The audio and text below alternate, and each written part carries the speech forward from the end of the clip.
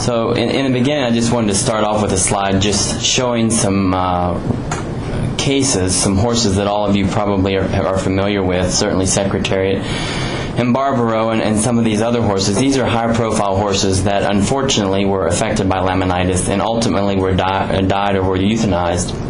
And this just points out the fact that it is a disease that does not discriminate among horses. It affects all horses of all levels. So it is a very important disease in terms of the number of horses that it impacts as well as the financial and emotional toll it has. Economically, millions of dollars are spent every year on veterinary care as well as the loss of use and death that occurs subsequent to this debilitating disease. Okay, just to kind of backtrack to the economic impact, hopefully everyone can see that slide now.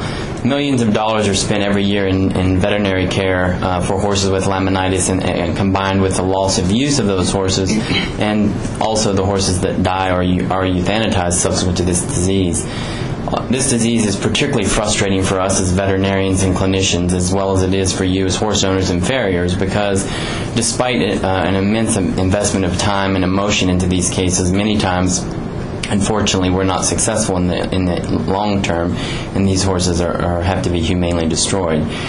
From the standpoint of the athletic horse, which probably many of you have horses that are used for athletic purposes, many horses that have sustained disease or injuries are predisposed to the development of laminitis, and we'll talk a little bit more about which of particular diseases do predispose them or put them at risk.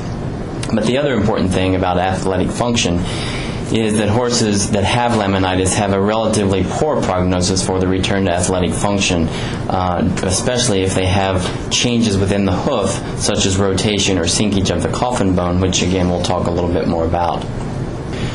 How common is laminitis? Well, there have been some surveys done, and it's been estimated that approximately 15% of adult horses are afflicted sometime during their lifetime. Approximately 75% of horses in one study anyway at a university hospital that presented there for laminitis actually had signs or developed things that led to chronic debilitating disease that often leads to humane destruction. So you see a relatively large number of horses in the whole population can be affected, and it has a relatively high mortality rate. So it is a pretty severe disease. So what will we actually cover today? First, what is laminitis, and is there a difference between laminitis and founder? Second, what is the anatomy of the equine digit, and particularly related to its relevance to the development of laminitis? Why do certain diseases that affect other parts of the body that are distant to the foot actually result in local injury within the foot in the digital lamina? What are the laminar events that occur that are thought to actually lead to laminitis and laminar failure? How can I, or in other words, how can you work with your veterinarian to prevent laminitis when your horse has a disease that you know commonly results in laminitis? And once your horse becomes acutely lame, how can you work with your veterinarian and farrier to try to stop the disease process before it gets to a point that's irreversible and you have structural failure of the foot?